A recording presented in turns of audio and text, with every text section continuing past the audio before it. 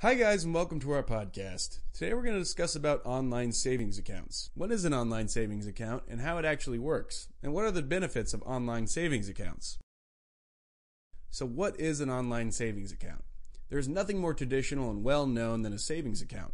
The basic principle is that by opening a savings account, you entrust your money to a bank. This bank, on the other hand, lends your money to other people or companies. For each loan, they charge the borrower an interest rate. It's only logical that the bank should pay you an interest on the money you have put into your savings account. It combines both putting money aside and making a profit out of it. Ever since the internet was introduced, the world of payments and banking has changed dramatically. From new virtual currencies to online banking, it is all a result of the presence of the internet. Even though online banking uses the same principles as normal banking, nowadays there are banks that operate only using the web. They do not have physical branches in buildings and are called online-only banks. The existence of such banks is yet another drop in the vast ocean of competition between banks.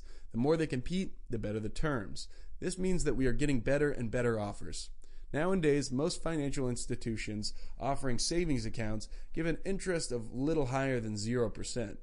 Meanwhile, online-only banks offer high interest rates on their savings accounts. So, if you have some cash under the bed, find a nice online bank where you can put this money and gain some interest. An online savings account has many advantages, and not only for investors. We are all witnesses of how rapidly the virtual space is expanding. Online shopping, online voting, online banking, it's very convenient, and only with a click of your mouse you can purchase a product, for instance. What are the main perks of having an online savings account? The first advantage is higher interest rate.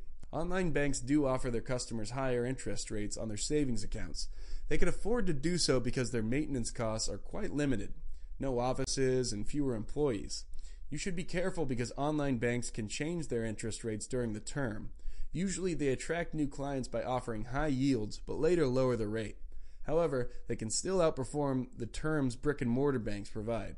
The second bonus you can get is unlimited access. Online banking virtually gives you access 24/7, 365 days a year. You can access your account anytime, anywhere, as long as you have the login credentials. No need to go to an office and wait to be served. This means that you can monitor your account information anytime and make transactions too. If you have any problems while online, there's usually a client support specialist who is ready to assist you. When you hold an online savings account, you're the boss. As we know, sometimes your experience at a bank can be quite frustrating and annoying. But if you have an online banking account, you are the boss. This is very suitable for busy and well-organized people who want to be in charge of their operations, transactions, and everything else. The level of services offered to online savings accounts investors is excellent. Since they have only a web presence, it's only logical that the only online banks will provide their customers with the best web services. Normally, brick and mortar banks do not invest as much in web technologies as online banks do. So how to open an online savings account? As anything else, before you start, you need to do your homework. It's not very difficult, but it requires your attention and time. Do your research and find banks which offer online savings accounts. Determine your purpose. Do you want a higher interest rate or to skip all ATM fees? There are many other additional features, such as the opportunity to pay your bills online or a checking account, which may also help you choose a bank. It's important that you also check out credit unions and local banks. Sometimes they might offer very good terms on their online savings accounts. Remember, the competition is fierce. Ally Bank is one of the places you might opt for. They offer online savings accounts at good terms. What's more, if you have a checking account with Ally Bank, they might partially reimburse ATM fees. Other online banks you might want to research are HSBC, E-Trade, ING Direct, Everbank, Immigrant Direct, Virtual Bank, ING Direct, and Capital 160. Warning: as previously mentioned, you have to understand one thing. Online banks usually change the interest rate over time. So even if you have a high-paying savings account with your bank, your annual percentage yield might start falling behind. Therefore, it will not be logical and beneficial for you to swap banks just because one of them offered you a very high interest rate, but in the long term, this rate goes lower and lower. Once you have chosen a place to open your account, perhaps you'll have to pay a small deposit. This deposit will be taken from a checking account linked to the new savings account. Security and protection are of paramount importance when we talk about online services and transactions. For a bank to verify your savings account, they need your identity information in order to protect themselves from fraud. Some online banks, such as Virtual Bank and ING Direct, require from the account holder to choose a security question. In fact, this is a standard procedure when opening an account anywhere. Then you have to give the answer, which supposedly only you know. In case of a problem with your account, the bank might ask this question. Others, for instance, Immigrant Direct, will have your mother's maiden name as well as your previous address. Also, if you want to have an online savings account, you have to link to your checking account. This is yet another verification and protection. This is great because you can transfer money between the two accounts if they are both active, of course. On the whole, online banking is very safe and secure. However, there are always risks.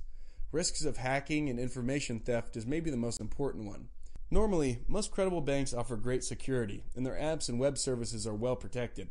All the information and processes are encrypted, and no one else but you can have access to it. Make sure you have all the credentials somewhere safe, because if someone breaks into your computer, they can steal your information and access your accounts. In our current economic situation, you should always take into account the risk of bank bankruptcy. Even though this is quite a rare occasion, it does happen every now and then.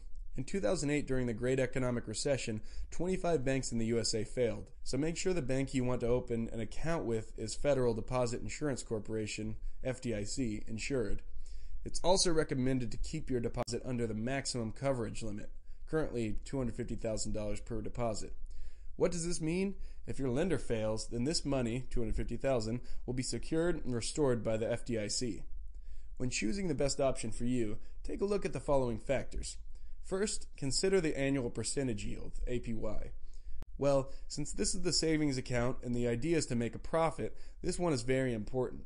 Be careful because some of the rates banks offer may vary over time. Read your contract carefully before signing and making sure the rate is what you wanted and expected. Second, consider the costs, fees, and charges. What will all the fees and charges be? Generally, most online banks don't have any fees, but as the previous one, go over the conditions carefully. Is it FDIC insured? Some online banks are not covered by the FDIC. Avoid them.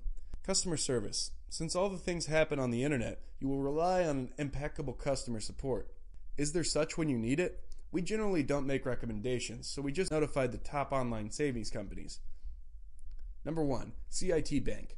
CIT Bank offers its customers a 1.35% APY online savings account. The minimum deposit to open an account is $100, but there is no monthly service fee. These deposits are protected by the FDIC. Synchrony Bank. This bank offers an FDIC-insured savings account with a 1.3% APY.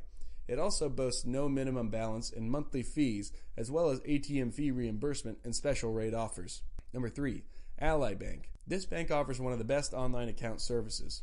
What they offer is 1.2% annual percentage yield, no minimum balance, free checking account, and FDIC insurance.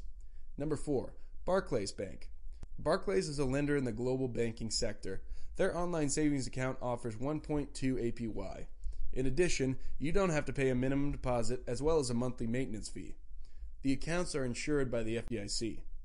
Number 5, Discover Bank Online Savings Account. The credit card issuer has become an FDIC member. Their online savings account gives customers 1.15% APY, no monthly fee, and no minimum balance.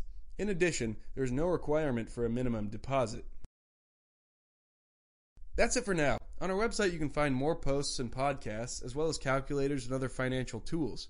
I hope you enjoyed it, and don't forget to subscribe to our podcast channel on YouTube. Do you have an online savings account?